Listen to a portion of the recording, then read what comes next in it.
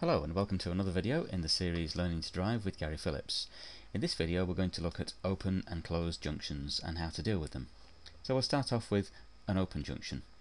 An open junction is where as you approach the junction you start to be able to see to the right and to the left because there aren't any obstructions. So I'll imagine it's totally clear, maybe grass on this side and that side, where you can see quite clearly to the right and the left as you approach the junction.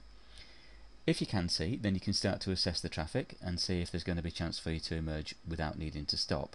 So if it's clear, we'd select the correct gear, which if the fastest you'd probably be able to go is going to be second gear speed, about 10 miles an hour, safely.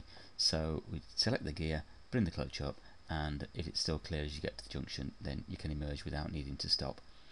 When we talk about not stopping, it's not always going to be second gear. Sometimes we can keep moving, but it's going to be first gear. And sometimes the vision's not too good from back here, but as you get a bit closer to the junction, it starts to open up there. So we'd slow down in relation to what vision we've got, and as we slow down, you might then start to see a little bit easier as you get towards the mouth of the junction. And if it starts to become open in both directions, you might be able to go into first gear and check right and left twice before you go over the giveaway line. If it is safe, then we can keep moving, but this time it would be in first gear. It just avoids a complete stop.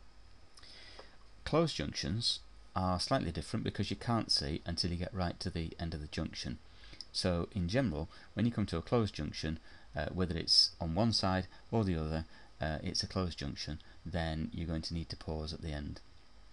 So we'll imagine we've got these buildings here which go right up to the end of the junction, which means that we can't see enough onto the road that we're joining to make a decision about whether we need to, about whether we can go or not.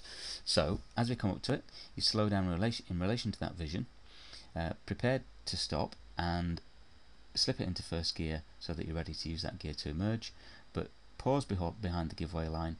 If you still can't see, maybe there's some parked cars, so that obstructs your vision, you might need to use peep and creep, as it shows with this blue car here. So peep and creep means that you just go slowly forwards and stop, and slowly forwards and stop again, just a couple of inches at a time until it gives you better vision past the obstructions, and you can make a good decision as to whether you can go or not. So closed junctions, you're usually going to pause behind the line, look both ways twice, see if it's clear. If it still isn't very good vision, use peep and creep to move out until you can see enough, and then you can make a decision to emerge. And that's open and closed junctions.